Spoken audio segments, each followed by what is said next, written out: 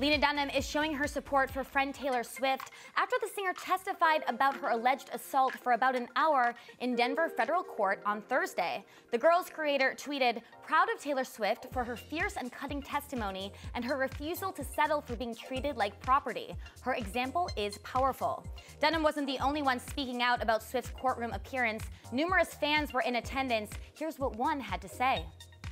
Well, Taylor gave her testimony, and it was very, very well thought out. She was very confident, but I did feel like the attorney was kind of pushing her and kind of repeating the same questions over and over, and she began to appear a bit frustrated, but I thought she did really well.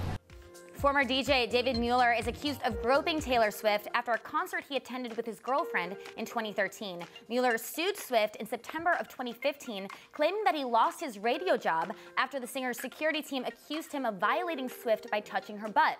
Swift countersued the next month, asking for a jury trial and stating any money she wins will be donated to charitable organizations dedicated to protecting women from similar acts of sexual assault and personal disregard.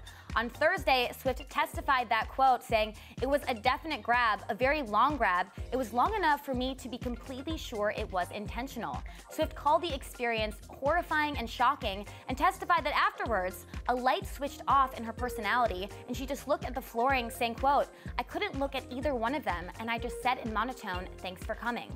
Stay on people.com for more on this story as it develops.